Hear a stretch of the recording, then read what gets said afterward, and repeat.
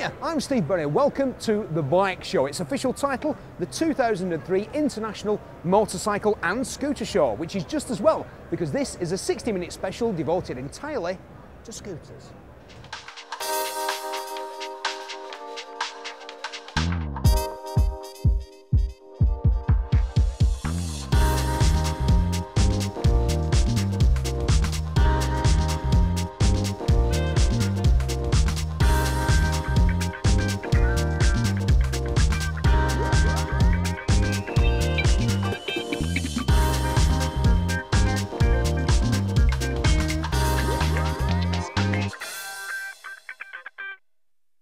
I know what you're thinking. You're thinking, I don't want a scooter, they're slow, they're unsteady, they get stolen for fun. But think about it, how much sense does it make to commute by car? Well, it makes less sense to commute by superbike. So at the end of 60 minutes, you'll be convinced that what you need for the job like that is a scooter.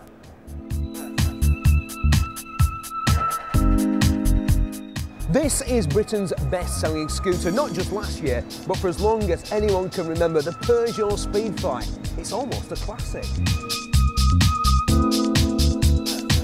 And this little cutie is the the most affordable scooter in the entire show. Give them £1,000 and they'll give you a pound change back. It looks a lot like a Honda Cub because, well, basically that's what it is. And this is the fastest scooter you'll find anywhere. There may be others with the same 100-mile-per-hour potential as the Yamaha T-Max, but through the twisties, nothing will live with this baby.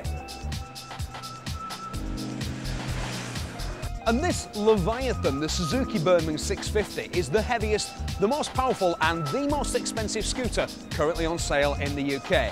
Weighing in at 244 kilograms, it produces a massive 50 brake horsepower and it's yours for a whopping £6,300. But however fast, slow, small, large, affordable or excruciatingly expensive these scooters are, they all have one thing in common. They need petrol to make them go. But not all scooters need petrol, and just the other day I went down to London to try out a new range of scooters that run on the same juice as one of these. Hello? No, I can't talk now. I'm on the telly. Go away.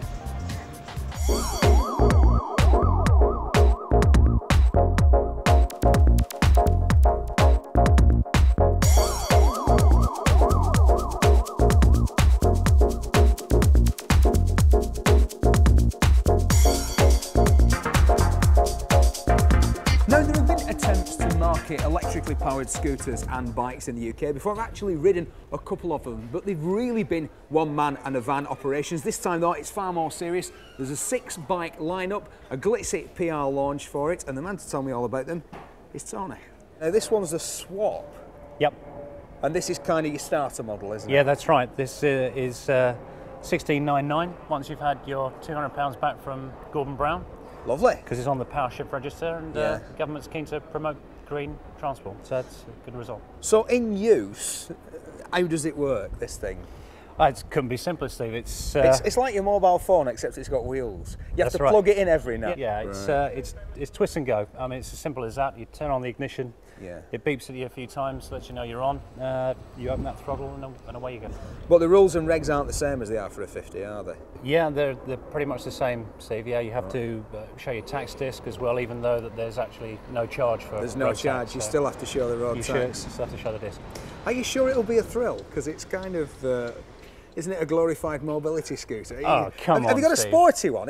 I mean, surely, could there not be a really sporty version of one of these? Yeah, Is there absolutely. any reason why there shouldn't be? No, the technology is building all the time, Steve. You really think that you're going to convert car drivers rather than attract existing motorcyclist scooter riders? Yeah, I think there's a big market among frustrated car drivers who are tired of the slog to the petrol station in the morning and the expense of it all. These are a very viable alternative to those slow, polluting journeys, and it's a very convenient way of getting around. This isn't the first attempt to launch electric scoots in the UK, but this is the real deal. A full range of machines, including a police special, built to comply with zero emissions legislation in Italy. And don't worry, that's coming here soon. I was impressed, but what about the man from Scootering magazine? The black one that I rode, this light's really quick, it's really immediate. probably one of the best I've ever ridden, to be fair. I've ridden a few electric ones, and yeah, the black one's pretty cool. Most of them, they'll refuel in about 8 hours. One of them will refuel in about an hour. It'll give you a 60% charge, but you know, who's got an hour to hang around? Yeah. And also, they say it's really easy to plug it in and charge it up at your house, but I think people get a bit lazy. And if you live in a flat, what are you going to do? You know, you can't want to lead all the way down 10 stories to plug it in. He's got a point. Still, with a fully charged battery and wearing a rather stylish crash helmet, I think you'll agree, I set off into London traffic to find out if electricity is the fuel of the future. It's actually very surprising how nippy this thing is off the mark with 2 people on it, because I've got quite a substantial cameraman on the back. What I can't stop myself doing is slightly blipping the throttle when I'm at a standstill, because I'm so used to doing it, even on a rev and go scooter, just give it a little bit of a blip. This thing takes off straight away. I've never ridden or driven anything that had such an instant pickup.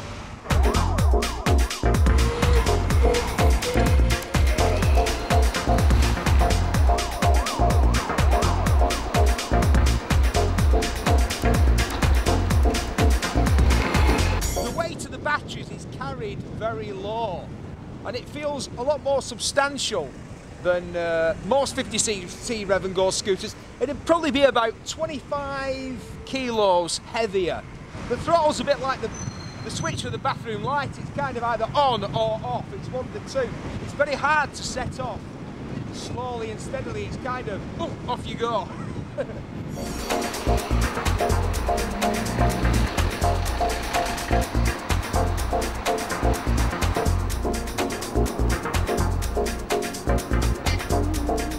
I have to say I'm far more impressed with this range of electric scooters, particularly with this one, the one that I've ridden. The performance is certainly very respectable for this sort of traffic. It would be absolutely useless out on the open road, but that's not what it's for. It's for getting around urban gridlock in a zero emissions kind of a way. If you're environmentally friendly, if you've ever hugged a tree in your life, you want to get it from A to B in a way that's clean, quick, economical, reliable, and you'll be able to park when you get there, then this might be just the thing to you. One addition to them, I think, might be a cowbell. You know, like they have on cows in Switzerland, so that you can hear the things coming, because the number of people, I almost just hit a pigeon because it couldn't hear me coming. Now, those electric scooters are catching on quick in Europe, and another continental craze is big wheel scoots. This one is the Peugeot Luxor 50. Yours for £1,800. The bigger wheels offer an increased feeling of security and stability. Very popular with the ladies, which is perhaps why this one has been painted all over with nail varnish. Another manufacturer who thinks the way to the ladies' hearts is to paint your big wheel scooter with nail varnish are Honda. This is the SH125 and it's yours for just £1,900. The ultimate big wheel scoot though is surely Piaggio's exciting new B500, but is it a big wheel scoot or is it a maxi scoot? The chap to answer that question must be the top man from Piaggio, Martin Marshall. So Martin, what is it? It is the new maxi scooter. It's a new class, it's a new sector that we're developing. It crosses over between what you would consider to be the existing maxi scooter, but starts to bring in motorcycle technology in the size of the wheels and the suspension and the braking. So it really is a new sector on its own.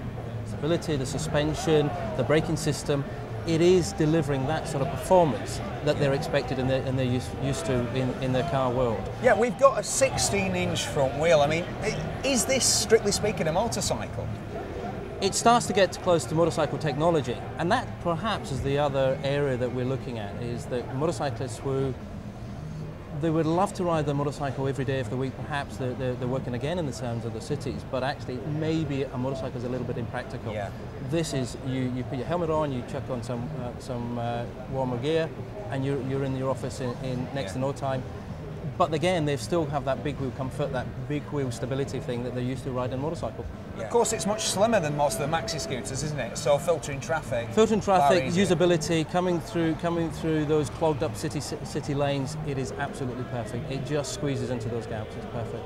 It's not really got any competition at the moment, has it? It hasn't got any competition at the moment. Again, the maxi scooter sector in the UK is developing. It's only been in existence, let's say, for the last 2 or 3 years, and I think we still have a big education job to do in the UK with, as we say, with car users who are using the car, sitting in traffic every day, and motorcyclists who want to use the bike but actually feel it's a bit impractical. So we've got a lot of work to do, and I think that's the strength of Piaggio, is that we've got now a fairly diverse range. We've got B500, we've got the new X9500 Evolution, and of course the new Gilera Nexus.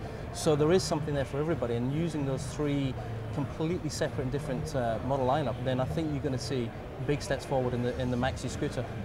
The handling and performance of the B500 are a match for any maxi scooter, but it can filter, which is a huge advantage. It'll have anything away from the lights, and out on the open road, it's quite astonishing. But this is East Lancashire. What about riding a scooter around London? So much quicker. I mean, get anywhere in about 20 minutes and just zip through traffic, no congestion charge. It's quite good, so I don't have to pay any of that. No parking fees as well. It's a real bonus. Well, what prompted it, myself and my flatmate were watching Quadrophenia one night and literally thought, been wanting to do it for years, since I was a teenager. So literally popped along here the next day and bought one. The best thing about riding a scooter in London for me is winding up Larry car drivers who they're stuck in the traffic and you just leave them behind. They're absolutely great. I mean, you picture, all those pictures with Charlton Heston jumping off on one in his Roman suit, to Dean Martin, with that pretty girl in the back. I mean, they're just absolute fashion icons, or maybe fashion icons is not the right word, but style icons. So I thought to myself, when I was buying a Vespa, I'm going to choose a very retro-looking bike, which, of course, I've seen in the movies and so on and so forth. That's what I went for. Just the accessibility. I mean, it's a 10-minute journey wherever I want to go, when I want to go. There's no stopping me. From a work perspective, getting to work, it's absolutely fantastic. You miss all the traffic, or you can weave in and out the traffic if you dare. So that's great. So you can get into work, I can get into work, within 5 minutes? But if I take the tube or get the bus, it's probably half an hour journey, so that's absolutely fantastic. So the advantages are really, with all this congestion around us, is getting around. So that's the very best part of it. But they're great fun. And I can honestly say it's the best buy I've ever made, because I've probably saved it in taxi fares in any case.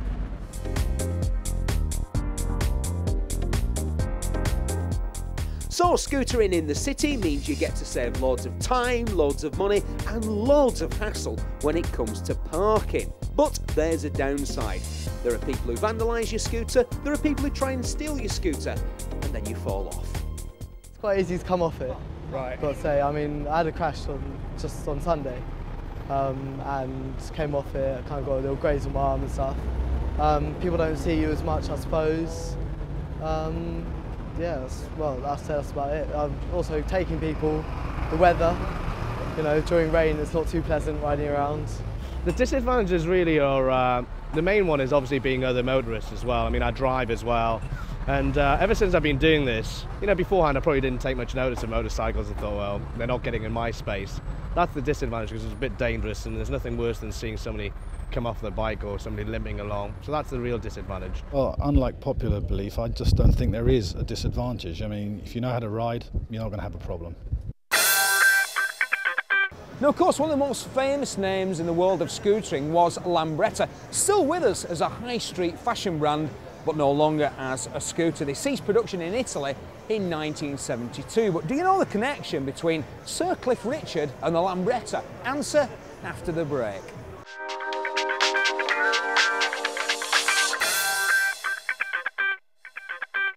Now, before the break, I was wondering if you knew the connection between the Peter Pan of pop, Sir Cliff Richard, and the Lambretta scooter. Well, after they finished making scooters in Italy, they moved production to Lucknow in India, which was the birthplace of Cliff Richard. I bet you never knew that.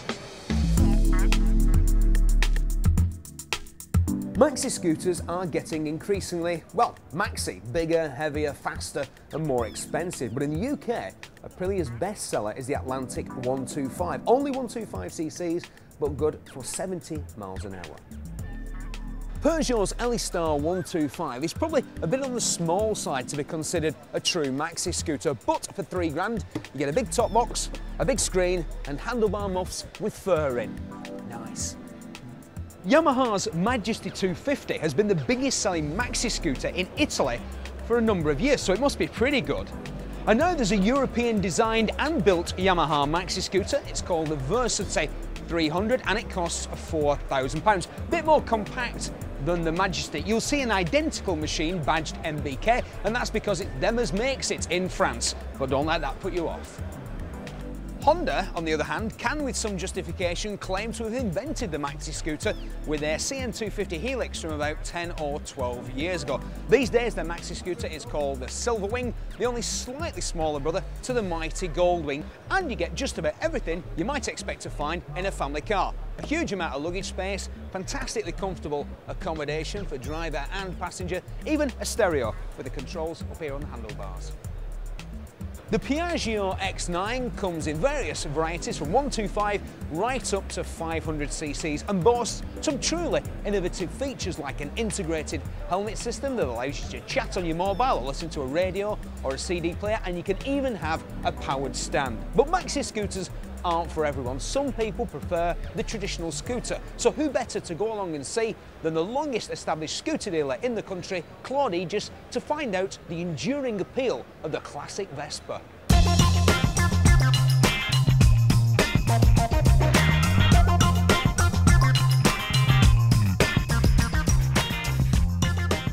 Right, well, the nature of the scooter market has changed a hell of a lot in the last few years, and if you're going to ask anyone about it, you might as well ask Claude, Agius, because he's been running a scooter shop here in London for how long have you been? Since 1950.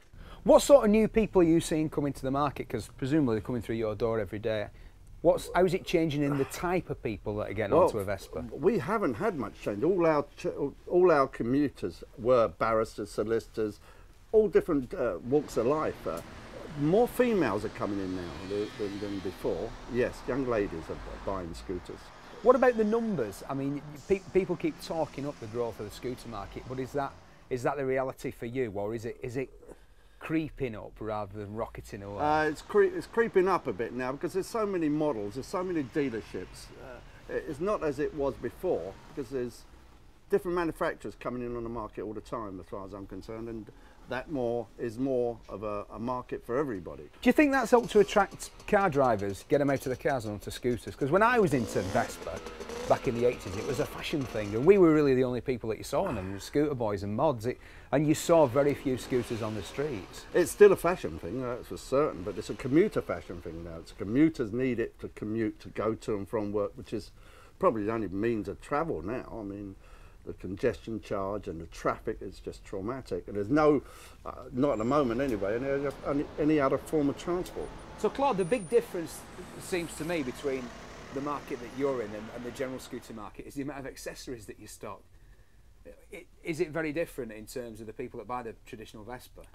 No, not really. I mean, the traditional Vespa, the old Vespa classics are this side, and they still do the chrome rear carriers, front carriers, crash bars, front bumpers, and the late bikes, the ET2s, ET4, GTs, is this side, and it's still they're the same format as the old classic, but people still want them because they're decorative and they do protect. Yeah. They do protect the scooter in a collision or anything like that, and they are attractive. What about this model, the GT? Do you think that's going to open the market up? And it's a cracking bike, isn't it? That is fantastic. And it's got a lot of performance, hasn't it? Yes. Do you think that's going to attract motorcyclists, people who might have bought a motorbike? Why not? It's so yes. quick and yes, definitely. The motorcyclists will, when they get on one of them, they will definitely want to buy something like that. Maybe not that style, but a scooter with that capability of speed and comfort and road holding. Because as I said, you go over sleeping policemen with them, and they hold the road, not like the other models, which are good in their time, that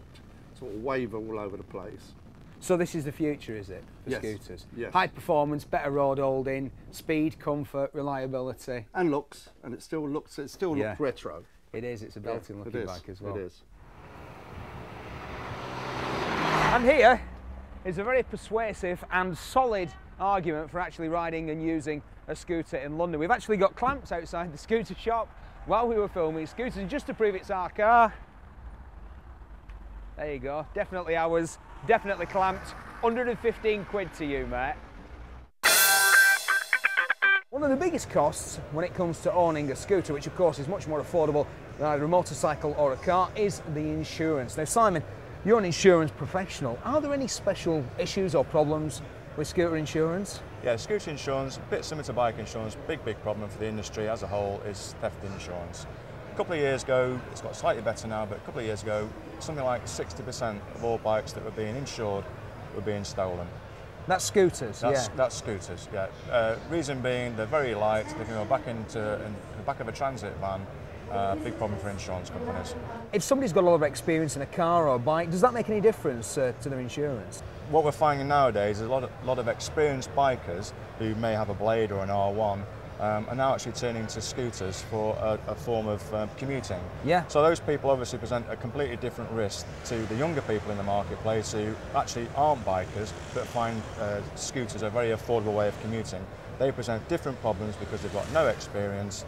Compare that to someone who's ridden a Blade or an R1 or just been biking for a number of years, completely different risk. So the older guy with a bigger scooter, not a problem. Younger guys, it's going to cost them a bit more. Insurance is a bit dull, but everyone would agree you need it. When it comes to training though, opinions are mixed. The scooters, they're relatively low powered, they twist and go. How much training do you need? I do agree that perhaps a little bit more training could be incorporated into it. Perhaps a little bit more publicity to try and encourage more into actually doing the training and actually getting onto the scooters, especially the born-again bikers. But I also believe that car drivers, lorry drivers, etc., should be better educated in watching out for two-wheel users. Reason being, I know several driving instructors myself, and when they're teaching people, when they're coming to road ends, things like that, they say, is there any cars, buses, etc. coming? They never ever mention motorcycles, and it's something that really ought to be picked up on. Really, they ought to be a lot better educated, the four-wheel users. Well, that would help, but there are still a lot of riders out there who can't see the dangers that are involved in any two-wheel vehicle, no matter how small. Feeling really with sort of scooters is that people go on, jump on them, do a CVT, quite happily then will sort of fly around all over the the roads with unknown dangers approaching them. I feel it's a case of now we need to take people on to try and improve safety for all the two-wheel road user. In particular, you've got the sort of 16, 17-year-olds who don't appear to have any sort of sense of danger. They will go out there, they'll sort of think it's nothing wrong without putting any form of protection whatsoever. And I think, it's hard reality if suddenly they see the loss of toes, bare skin, down to bone, or whatever you want to say that, that they're going to end up with. I feel there's a need that we should be taking people on, whether it be a formulated government-run scheme or something like ourselves, whereby we will take people out and try and point out to them dangers that are on the road, giving them advance, looking down the road further, seeing the dangers before they actually get to a situation that they can't react to. That's all rather serious but necessary stuff. So I tell you what, let's have a bit of fun. Women and scooters, a fine combination. And with that in mind, I asked a female friend of mine to pop up to Manchester. I had a job for her. Meet Adele Burton. She's a full-time motoring journalist. She drives all the new cars and she knows what she likes. Right, well, you're a motoring journalist, yes. So you're used to testing machines and vehicles. It's just that these vehicles have got 2 wheels instead of 4. So what we've got is 3 of the best-selling 50cc scooters on the market. These are the ones that are trying to get people out of the cars. We've got the Peugeot Jet Force, we've got the Vespa ET2, and on the end, the Aprilia SR50, looking rather fetching in its limited edition Spider-Man paint job. So off you go, onto the main streets of Manchester. Come back and tell me what you think. I'm off to grab a cappuccino.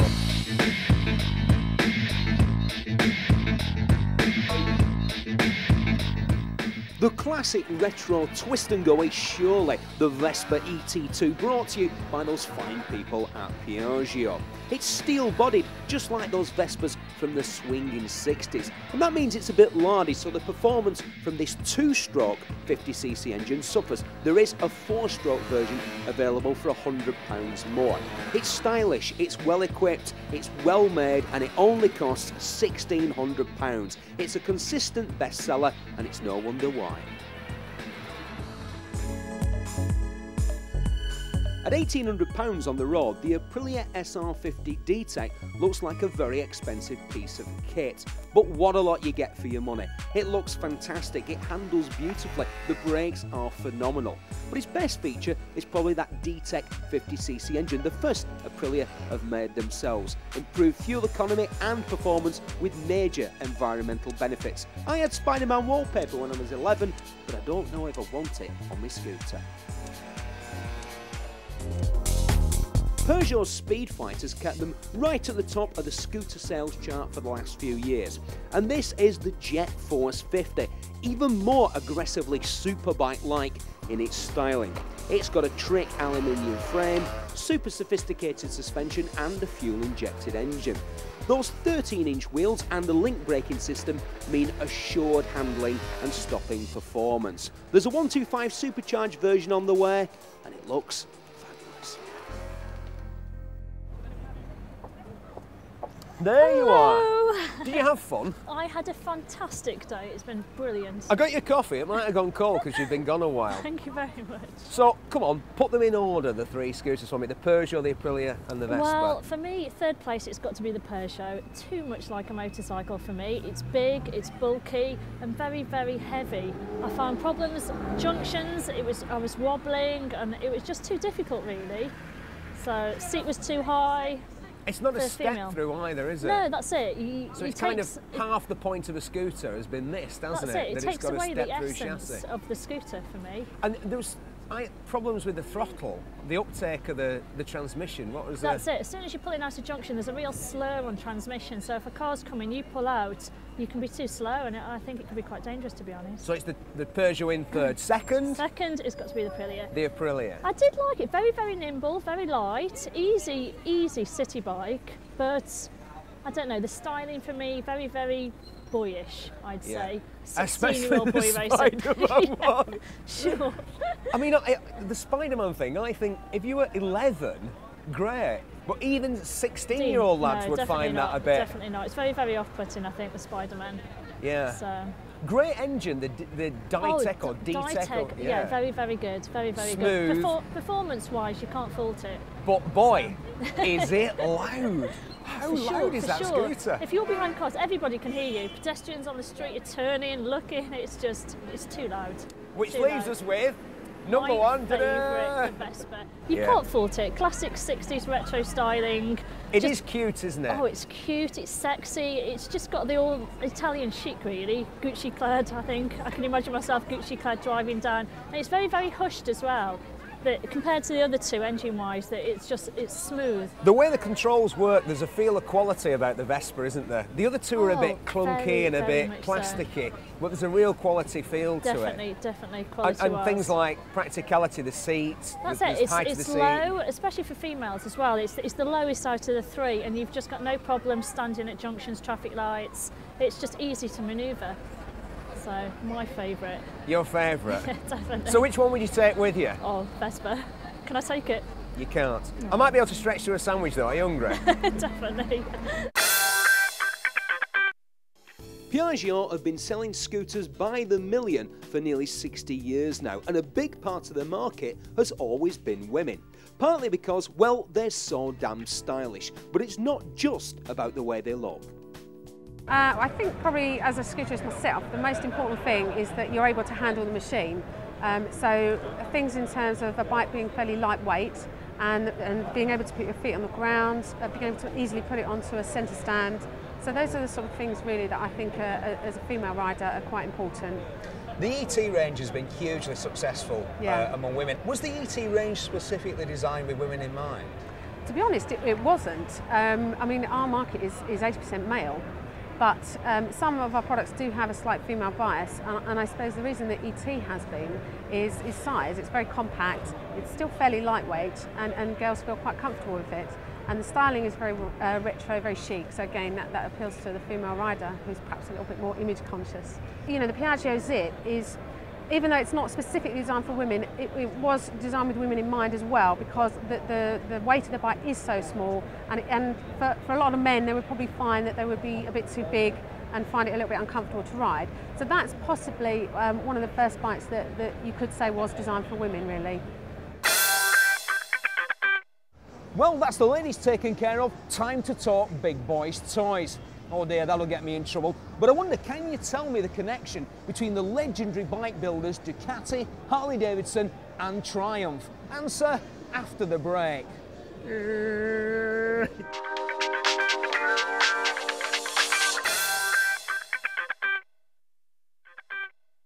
Before the break, I asked you to make a connection between legendary bike makers Ducati, Triumph and Harley-Davidson, and unsurprisingly, the answer is they all made scooters. Harley's was called the Topper.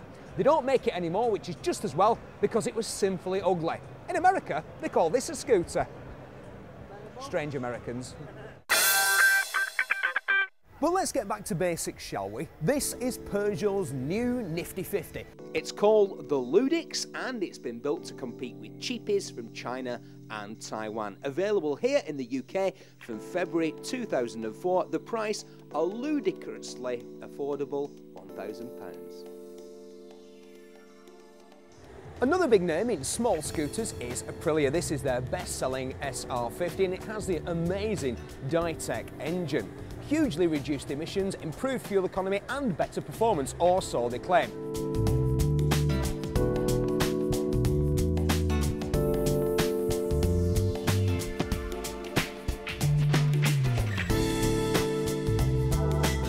Causing a major commotion in small wheel circles was this handsome beast. Now, we've already seen the 50cc version of Peugeot's ultra-aggressive Jet Force, but this is a proposed 125cc supercharged version, which would really give it the performance to match its looks.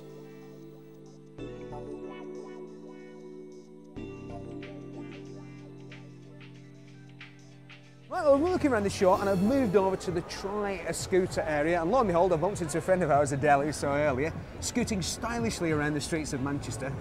Seen anything you fancy at the show? I've seen plenty I fancy. 3 in particular caught my eye today. First one's got to be the Yamaha B-Wiz, definitely. Well, that was the scooter that really started to make scooters trendy again. And what is it about it that you like? Well, for me, it's not got the sporty styling that you see a lot nowadays. It's very, very basic in my eyes. Just a simple step on and off you go. Very affordable as well, isn't it? Definitely. Anything else? Yeah, it was the Easy Rider DX. Well, that bike is actually based on the old Honda Dax from the 1970s. It's a really funky little sort of moped scooter thing, very isn't funky. it? It's not your original scooter styling, but all the chrome, it shines, it's original. Oh, and it's just a fantastic little eye catcher.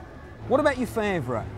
Favourite's got to be the Vesta with the ET4. It was just fantastic. It's got styling, it's cool, and it's got power. The ET2 just didn't do it for me. At full throttle, it wasn't going fast enough, whereas the 125cc, it goes. Right, well, enough talking. You fancy doing a bit more riding? Definitely. Off you go then. Okay.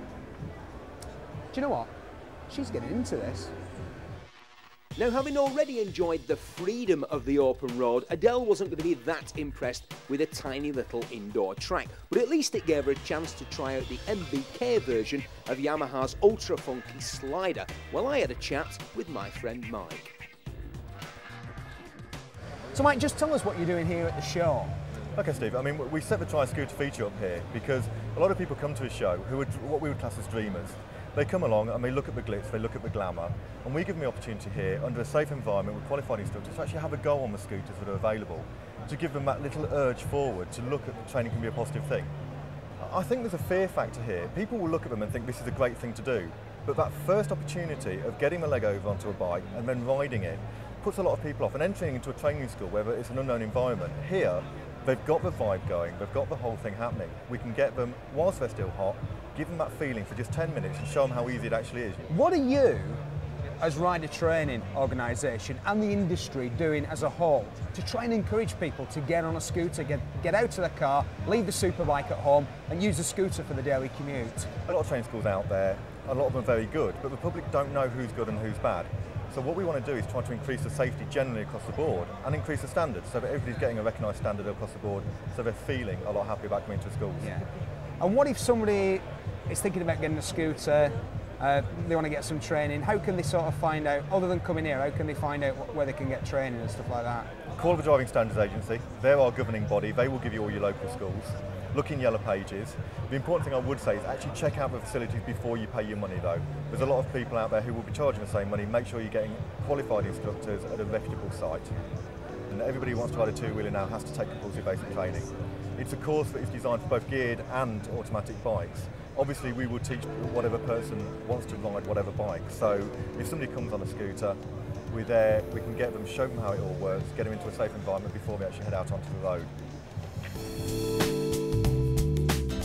The whole point of the Try a Bike arena was to get people on a scooter who perhaps have never ridden one before. There was a real cross-section of people. What did they make of it? Yeah, it was good. It's a good laugh. A little bit underpowered, slightly less power than the Supermoto, which I'm used to. I was a bit nervous in the beginning, but once I got the throttle control, it was much better. I've never ridden a scooter before, and well, I've ridden one once, but I always wanted to pull the clutch in. It's a good chance to try a few bikes here that you don't normally get to try. The twist and go sort of things, and easy to park, aren't they? Yeah, I would. I probably won't have a 50. I'd want an 100, I think. This is the first time on a scooter. That's why I was a bit nervous, and I kept on pressing the front brake thinking it has a clutch. I've got a 14-year-old lad. He's did a bit of motocross when he was younger, so yeah, he's looking to get into Supermoto as well now. So yeah, I might well get him one of these for the road when he's a little bit older. Look, because I'm a taller sort of guy, a lot of these manufacturers tend to make the handlebars quite low, and when you're going around tight corners, it tends to touch on the knees, so you're restricted a little bit on choice. Yeah, great for a laugh. I would imagine it's brilliant fun on the road. I really enjoyed it. I did. It's been nice. But it was a good opportunity then to have a go on one, yeah. Just get on the no fuss, and it's a good opportunity to try stuff out here. Well, they all seem to think it was a damn good idea. But what about Adele, who had somehow managed to get out in the arena without wearing one of the dreaded orange tabards, preferring something stylish and leather as she would? But what about the slider, the MBK? Would she prefer its more modern look to a beloved retro Piaggio? Well, what do you think? New favourite? No, still the ET4 for me, I think. You enjoyed riding these scooters though, haven't you? Yeah, very, very agile, but doesn't beat the ET4. Ready for something with a bit more power than a 50? Yeah, definitely. Right, well, just the other day, I got a chance to try something with considerably more power than a 50. A new scooter from perhaps the best-known name in scooters. Tradition. We are surrounded by it. When something's worked perfectly well for as long as anyone can remember, why on earth would you want to change it? I mean, a lot of people got very upset indeed when BMW said that they'd made a Mini, and that's because the original Mini, the real Mini, as they would say, was more than just a car to them. It was a way of life. So, when I heard that Piaggio were making a Vespa that was liquid-cooled rather than air-cooled, 4-stroke rather than 2-stroke, and worst of all, had absolutely no means of manually shifting gears, I nearly choked on my cappuccino. But that was before I actually saw a Vespa Gran Turismo in the flesh. And, well, just look at it.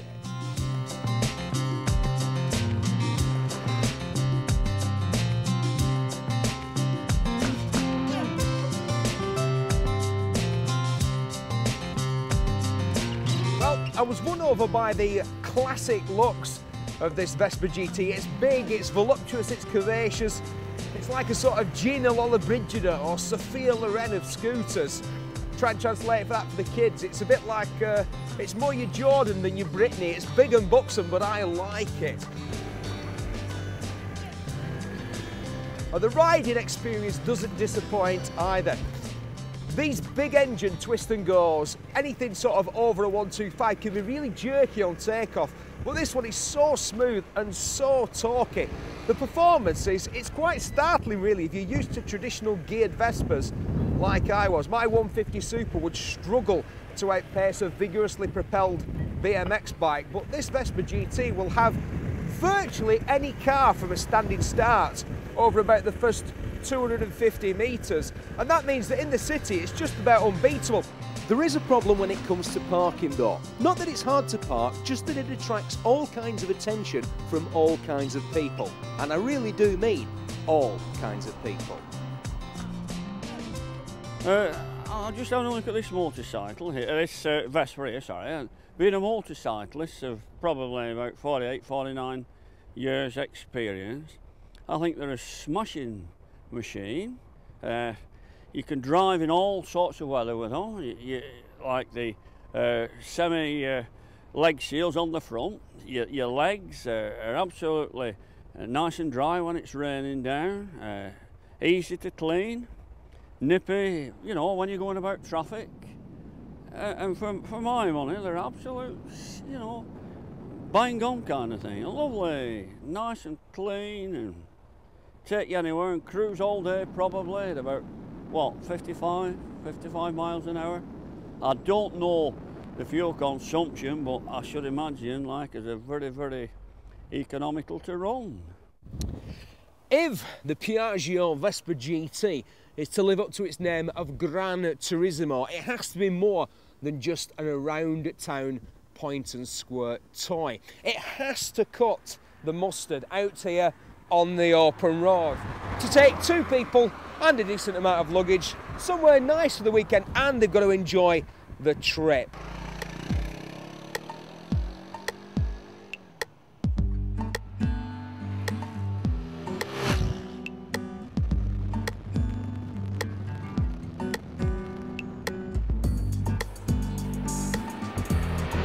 Nice, fat, juicy rubber, powerful disc brakes and a stiff chassis for a scooter make the Vespa GT a real joy to ride out on roads like this. You'd be very surprised how fast you can chuck this thing through the corners. It's got much better ground clearance than any scooter I've ever ridden before.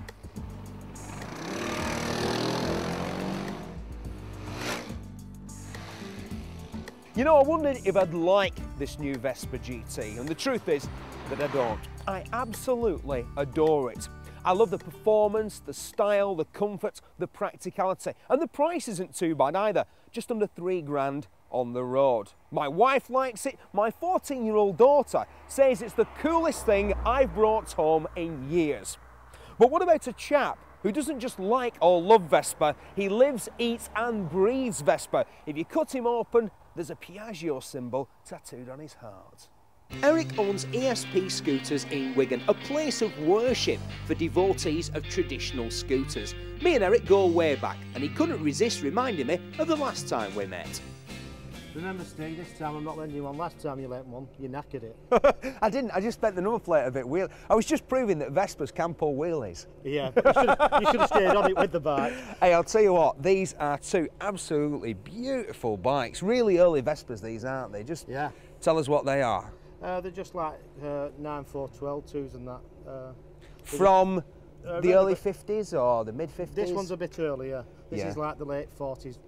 And that one's the 50s. Blimey, so, I mean, they only started in 1946, 47, didn't they? So, are they really rare? I mean, they were mass-produced right from the start, weren't they? So, are they exceptionally rare, or are they quite easily available? They are easily available if you go to Italy. I mean, they still have these on the roads, but over here, they've all rotten and felt bits. Well, yeah. I mean, these are actually imports what I've, got from Italy and restored them myself. What do they actually like to ride? I mean, they're lovely to look at and everything, but are they a bit of a nightmare to ride, actually? No, they're quite good. I mean, I could actually start one up and let you have a go, but after past experience, I think that would be a bad idea. But these are a bit too rare and fragile for my riding style, I think. Yeah, well, they are. The only thing they've got for today is they've not got the speed with them. They're quite slow. Yeah. I mean, 40, 45, and that's it, which is really a little bit of a disaster for the speed cars go on the road today. Like, it's not really viable to have these on the road. The thing about Vespas though, Eric, is that it's one of those things that was absolutely spot on right from the start, wasn't it? The design of it, the monocoque chassis, the engine hanging off the side, air-cooled, single-sided fork on the front. It stayed like that for the best part of 50 years, really, didn't it? It's never changed, really. It's never changed. The engine's still the same. All right, they've put additional things like electric stirk, oil injection and that, but the fork's in the end of the same. It's still, one spindle, one wheel, one nut, and the engine's still exactly the same. Now, Eric, I've been riding this new Vespa GT. I absolutely love it. I'll ask you about it in a minute. But it's a sports scooter, and to some people that's a contradiction in terms, but there's been sports scooters before, haven't there? Oh, yeah, like the Lambretta, I mean, for instance, that has a sports disc brake on, and motorbikes, you know, they've got scooters to thank, because the Lambretta was the first production two wheels ever to have a disc brake. Vespers as well, like the Rally 200, the GS, Oh, yeah. they would have kept up with a motorbike of the same capacity and outstripped a family car easily, wouldn't they? Yeah. A Cortina or a Viva from that era, they Yeah, would I mean, have blown it in the weeds. A good rally, you could get like 70, 75 out. Now Eric, I've been riding this new Vespa GT. I was a bit wary. It's an automatic, it's a 4-stroke, it's liquid cooled, but I like it. What do you think of it? Truthfully, it's not my cup of tea, Steve. You can keep them. Don't want one. Well, something that is most definitely my mug of steaming Darjeeling is this thing, the Sachs Madass. Okay, strictly speaking, it's not a scooter, more of a sort of mountain bike with an engine strapped to it. But if you were 16 and I told you could have one of these for about 1,500 quid, well, you would, wouldn't you? Especially if I pointed out that these lights are exactly the same as those in a Ducati 999. So from something that isn't actually a scooter to lots of things that are. A look back at all the scoots we've seen in the show.